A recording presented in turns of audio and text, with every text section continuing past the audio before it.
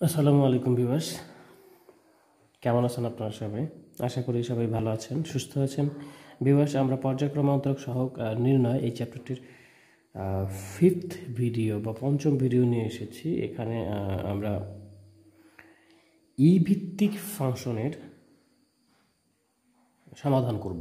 এই টাইপের দুটি প্রশ্ন বাকাশিবতে এসেছিল বিভিন্ন সালে বিভিন্ন পরীক্ষায়। তো ভিউয়ার্স, এখানে আমরা যে প্রশ্নটি দেখতে পাচ্ছি সেটি হচ্ছে y is equal E to the power A sign inverse x হলে প্রমাণ করো 1 minus x square into Y two minus x Y one is equal A square Y. ওকে, আমরা প্রশ্নটি তুলে নিব।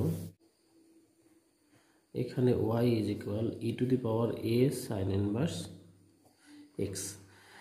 এখান থেকে আমরা যদি প্রমাণের যে অংশটি সেখান থেকে যদি একটু লক্ষ্য করে দেখা যাচ্ছে এখানে সর্বোচ্চ y2 রয়েছে, অর্থাৎ দুইবার ডেরিভেটিভ করতে হবে।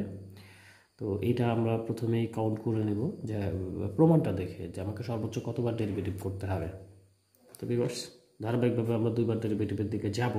প্রথমে একবার করি। একবার ডেরিভেটিভ করলে y এর করলে y1 হয় ইকুয়াল, আমরা জানি ddx ex is equal x. ফলে ই ভিত্তিক ফাংশনের যদি আমরা ডেরিভেটিভ করি তাহলে ই এক্সই হবে, অর্থাৎ ই এক্সের ডেরিভেটিভ কিন্তু ই এক্সই হয়। এখন যদি আমরা মনে মনে এই পুরো অংশটাকে এক্স কল্পনা করি তাহলে ই এক্সের ডেরিভেটিভ করলে কিন্তু তাহলে এখানে দাঁড়াচ্ছে ই এক্স। এখানে এক্স বলতে এ সাইন এক্সকে ধরলাম। এটা হচ্ছে ই ভিত্তিক ফাংশনের হলো। এরপরে আমি যদি এখন ইটাকে বর্জন করি তাহলে দেখা যাচ্ছে মানে যেহেতু ই এর আমাদের ডেরিভেটিভ হয়ে গিয়েছে, সুতরাং এবার দেখতে পাচ্ছি এ সাইন ইনভার্স এক্স, সরি এখানে ইনভার্স ছিল। এখন এ সাইন ইনভার্স এক্সের ডেরিভেটিভ আমার করতে হবে। এখানে এ তো ধ্রুবক, ফলে এর কোনো ডেরিভেটিভ হবে না, এ যা রয়েছে তাই। আর সাইন ইনভার্স এক্সের করলে তো আমরা জানি 1/√1 মাইনাস এক্স স্কোয়ার। সিম্পল। আমরা প্রথমে ই এর করলাম, ই এর কাজ শেষ হলে ই বাদ দিয়ে এই যে ই এর যে পাওয়ার অংশটি রয়েছে সেটিরও ডেরিভেটিভ কিন্তু আমরা করে দিলাম। নর্মালি যেভাবে আমরা ডেরিভেটিভ করি ইনটু আকারে রেখে দিয়েছি। এখানে কিন্তু আবার এই যে ডেরিভেটিভটা হলো সেটা আবার পাওয়ারে হবে না। এই যে এ সাইন ইনভার্স এক্সের। ফাইন। এবার আমরা কি করব, এই যে নিচে যে √1 মাইনাস এক্স স্কোয়ার এটি পক্ষান্তর করে নেব, বা √1 minus x square into Y one is equal E A sign inverse x. এরপর আরেকটা জিনিস করা যায়, সেটা হচ্ছে যে এই যে ই to the power A sign inverse x এর বদলে কিন্তু ওয়াই বসায় দেওয়া যায়। আরেকটা জিনিস ভিউয়ার্স দেখেন, এখানে প্রমাণে কিন্তু আপনার √টা নেই, ফলে এই √টা তাড়ানোর জন্য আমরা উভয় পক্ষে হোল স্কোয়ার করে দেব। ফাইন। বা এখানে আমরা দেখতে পাচ্ছি যদি বর্গটা এর উপরে স্কোয়ারটা এর উপরে দিই তাহলে √ স্কোয়ার নিউট্রাল হয়ে যাবে, থাকবে 1 minus x square into ওয়াই1 square. আর এখানে আপনি যদি এটাকে ওয়াই বসাই, কেননা আমরা দেখেছি যে ওয়াই এর মান হচ্ছে ই এ সাইন ইনভার্স এক্স, প্রশ্নেই দেওয়া রয়েছে। ফলে এটা আমরা ওয়াই নিলাম, তারপর স্কোয়ার রয়েছে যে স্কোয়ার। এবার আমরা নর্মালি ডেরিভেটিভ করে দেবো আরেকবার। এখানে দেখা যাচ্ছে 1 মাইনাস এক্স স্কোয়ার একটি ফাংশন, ওয়াই1 একটি ফাংশন, পরস্পর গুণ অবস্থায় রয়েছে। তাহলে 1 মাইনাস এক্স স্কোয়ার এটাকে আমরা রেখে দিলাম, স্থির রাখলাম। ওয়াই1 স্কোয়ারকে ডেরিভেটিভ করব। এটাকে করলে আমরা এর আগের অঙ্কগুলোতেই বারবার করে করেছি। ওয়াই1 স্কোয়ারের জন্য হবে 2y1, আবার স্কোয়ার বাদ দিয়ে শুধু ওয়াই1 জন্য হবে y2। এটা আগেও ভালো করে আলোচনা করে দিয়েছিলাম। সমস্যা হলে আপনারা অবশ্যই আমাকে জানাবেন। যেহেতু এবার 1 মাইনাস এক্স স্কোয়ারকে ডেরিভেটিভ করে 1 মাইনাস এক্স স্কোয়ারকে বসিয়ে রেখে ওয়াই1 স্কোয়ারকে ডেরিভেটিভ করেছি, এইবার তাহলে ওয়াই1 স্কোয়ারকেই বসিয়ে রাখতে হবে এবং 1 মাইনাস এক্স স্কোয়ার ডেরিভেটিভ করতে হবে। এখানে 1 এর ডেরিভেটিভ হয় 0, মাইনাস এক্স স্কোয়ারের ডেরিভেটিভ হবে 2x ইজ ইকুয়াল, এই পাশে দেখেন ওয়াই স্কোয়ার করলে মানে এর যদি আমরা ডেরিভেটিভ করি ওয়াই স্কোয়ারের, তাহলে এখানে স্কোয়ারের জন্য হচ্ছে 2y, আর স্কোয়ার বাদে শুধু ওয়াই এর যদি ডেরিভেটিভ করি তাহলে আমরা জানি y1। কেননা দেখেন এখানে কিন্তু আমরা ওয়াই এর ডেরিভেটিভ করেছি y1, আবার y1 এর করলে y2, ধারাবাহিকতাটা কিন্তু রয়েছে আমরা যেটা আগে থেকেই জানি। এবার পুরো সমীকরণকে 2y1 দ্বারা ভাগ দেবো, কেননা দেখেন তার আগে এই যে এই ঝামেলাটা মেরে নিতে হবে, একটু ক্যালকুলেশন করে নিতে হবে। 1 - x², আপনি ঠান্ডা মাথায় ধীরে ধারাবাহিকভাবে করবেন। এখানে জিরোর তো কোনো ভ্যালু নেই, তাহলে এই মাইনাস আর প্লাস, মাইনাসে প্লাসে minus 2x y1 2y y1 বা 1 - x²। এটাকে আমরা 2y1 দ্বারা ভাগ করলে এই যে 2 আর y1 কাটা যাবে। আচ্ছা, ভাগ দেখায় দিই, বেটার ছোট করে দেখায় দিচ্ছি ভিউয়ার্স, একটু আপনি লাইন বাড়ায় ফাঁকা করে নেবেন। 2y1 কাটা দিয়ে দেন, 2 2 y1 y1 y1 y1, একটা y1 থাকবে এখানে, এই 2 কাটা, এই 2 কাটা, এই 1 এই y1 কাটা, তাহলে থাকে হচ্ছে 1 - x² y2 minus xy1 is equal y।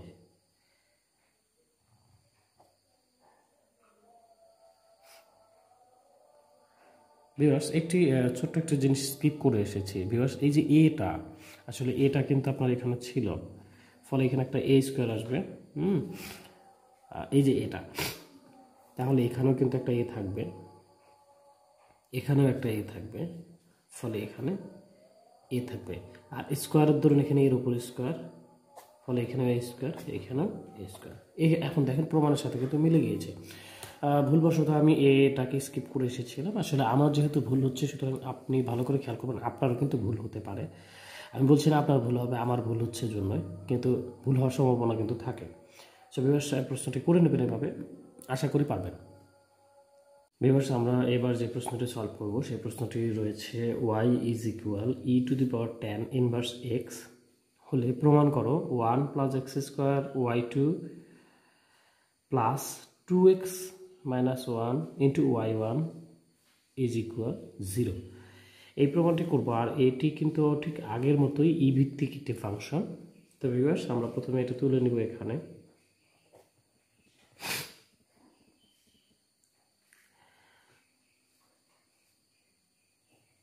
y is equal e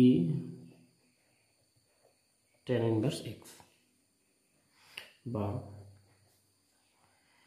এখানে আমরা প্রমাণ থেকে একটা বিশেষ জিনিস উদ্ধার করে নেব, সেটা হচ্ছে যে আমাকে সর্বোচ্চ কয়বার ডেরিভেটিভ করতে হবে।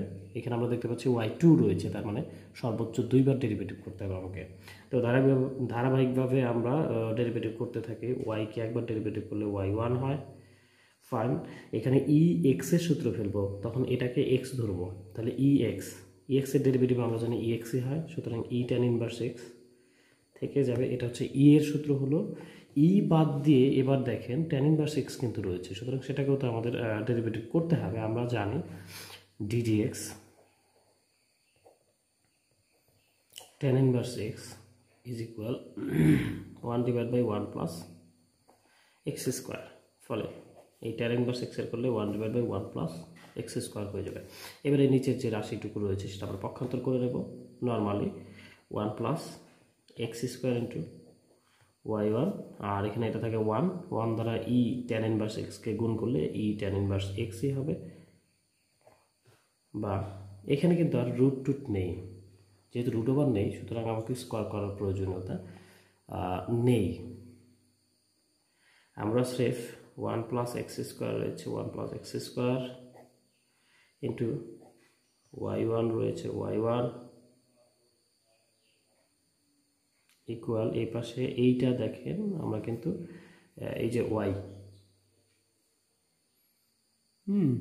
এখানে y is equal e tan inverse x ছিল, সুতরাং e tan inverse x এর বদলে y বসানো যায়, ফলে এখানে y বসাই দিলাম। এবার আমরা ডেরিভেটিভ করব, বা 1 plus x², এটাকে বসায় রাখলাম এই অংশটাকে, তাহলে y1 এর করবো। দেখেন এখানে কিন্তু y1 এর উপর স্কোয়ার নেই, সুতরাং এখানে স্কোয়ার সূত্র করতে হবে না, শুধুমাত্র আমরা y1 এর ডেরিভেটিভ y2 করে দেব। আর স্কোয়ারের থাকলে তো 2y1 হতো, তারপর y2 হতো, এই বিষয়টা একটু খেয়াল করবেন। প্লাস এইখানে y1কেই বসায় রাখলাম, তাহলে এই অংশটির করতে হবে, এখানে 1 এর করলে 0, প্লাস এক্স স্কোয়ার করলে এখানে প্লাস হলো কেন, কারণ এই যে মাঝে প্লাস রয়েছে, আর এর আগের অঙ্কগুলোতে মাইনাস ছিল। এটি ছোটো ছোটো জিনিসগুলোই কিন্তু ভালো করে লক্ষ্য করবেন। সি স্কোয়ার করলে 2x ইজ ইকুয়াল, এই পাশে ওয়াই রয়েছে, ওয়াই এর করলে আমরা জানি y1 হবে। ব্যাস, আমাদের কিন্তু এখন প্রমাণ প্রায় চলে এসেছে, আমরা শুধু একটু সাজিয়ে নেব আর y1টা এই পাশে পক্ষান্তর করে নেব। তাহলে দাঁড়াচ্ছে 1 plus x square into y2, এখানে প্লাস প্লাসে প্লাসে প্লাস, শূন্যর কোনো দাম নেই, তাহলে 2x y1 minus y1 is equal 0। আমরা প্রমাণের রূপ দিতে এইখানে y1 কমন নেব।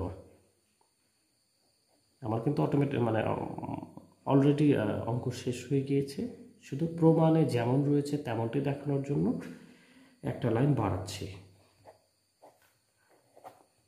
এইখানে যদি আমরা y1টা কমন নিই থাকে 2x মাইনাস 1। দেখেন বিকজ এই y1টা এখানে না লিখে এখানে লিখলে সমস্যা কোথায়?